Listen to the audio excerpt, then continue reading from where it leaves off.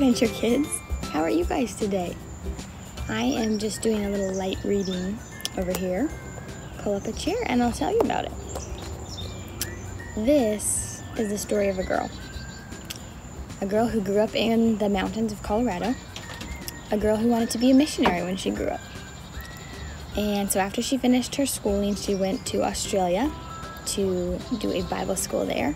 And then she went on to Papua New Guinea, where she got to tell lots of people about Jesus. This is the story of how she made an important discovery and realized that she didn't have to travel to faraway places to tell people about Jesus.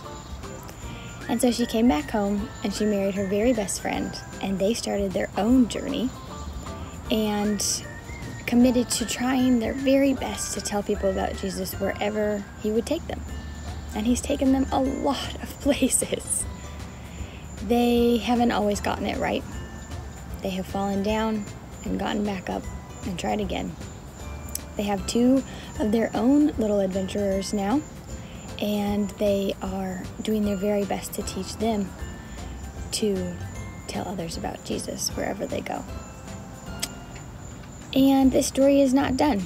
It is still being written.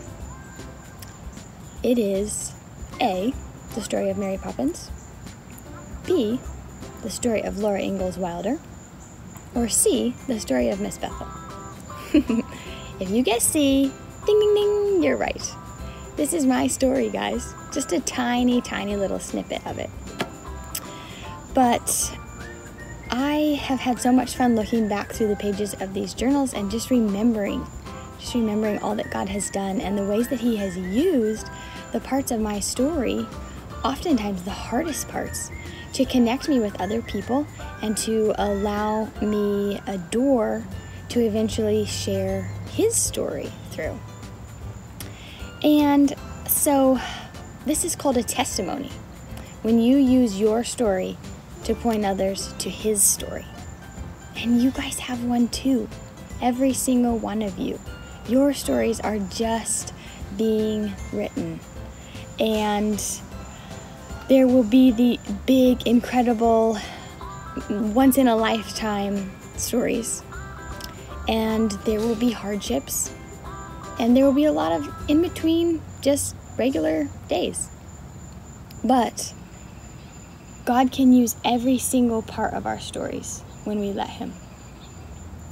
And that's what the Bible is. It's a collection of stories about people who, A, had it all figured out and never messed up, or B, were just like us and messed up plenty of times and were in desperate need of God's grace and goodness.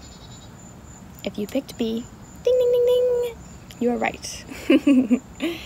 That's what makes the Bible and all of the stories of lives lived for God so incredible.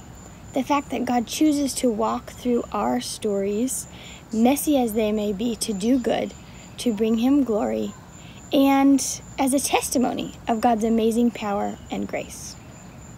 So let's pay attention as Mr. Chris takes a look at the stories of these guys we've been studying in Acts.